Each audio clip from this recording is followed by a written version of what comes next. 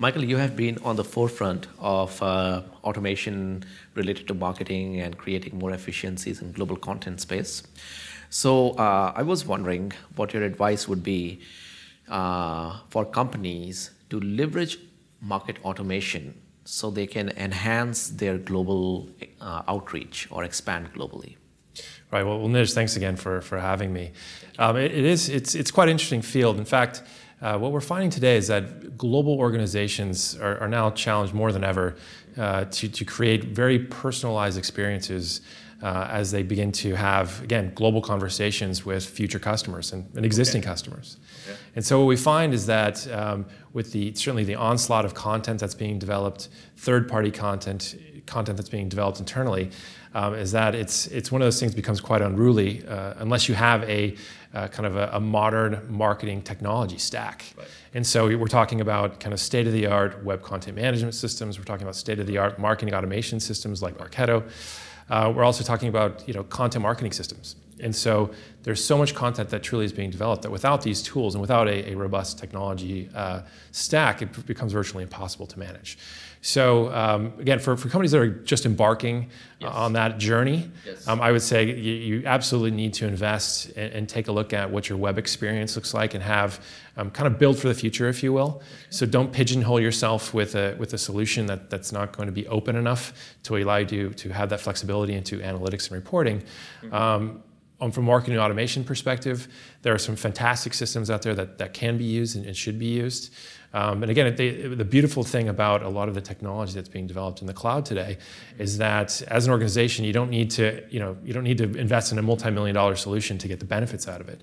You can actually start small, and then as you grow and as your requirements grow, you can build into those solutions. And that's similarly what we've done with Cloudwords as well. We basically have a cloud-based solution that seamlessly integrates with the marketing technology stacks that exist today, and truly becoming the global backbone for all multilingual content, regardless of where it's created, stored, and shared. So if a company is just starting and may not know how much or where they will expand, in terms of scalability, what would the scalability possibility of automation tools like Cloudwords be?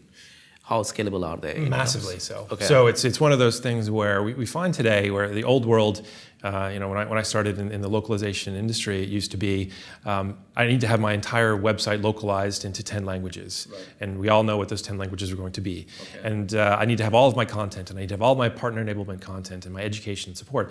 And companies aren't doing that anymore. They're beginning to test with marketing automation, with demand generation systems to see where that demand lies and in which countries.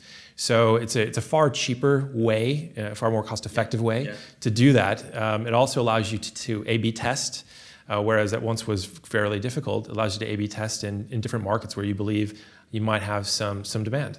So we find companies kind of flipping the model a bit on its ear, doing a bit more with marketing automation solutions as it relates to kind of the global side of the business, and then taking all of that learning and building it into a broader localization strategy for web, for social, and the like. So if I was to kind of guide somebody, it would simply be to test early and often, certainly learn what is working in terms of converting those future customers into existing customers, and go from there. I don't think you need to, again, invest in a multi-million dollars types of solutions or even strategy to really get the true benefits out of it. Unless you have clients, then or they have the purchasing power or the interest in that particular product. Precisely. Then if you're not doing that, you're wasting your efforts. So, I was just going to add, the beautiful thing, we have some customers today that what it allows them to do, kind of one of the main benefits of the cloud is, again, it allows you to consume what you need and when you need it.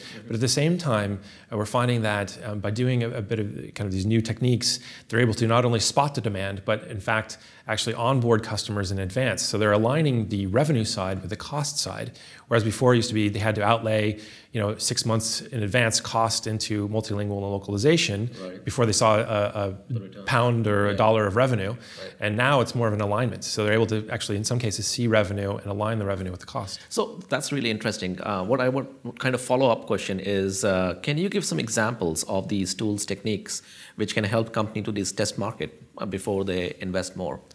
Yeah, so I would say, again, a big one today. I mean, there are several solutions on the market today, but the one we were obviously discussing this morning is Marketo. And Marketo is one of the leading marketing automation tools out there.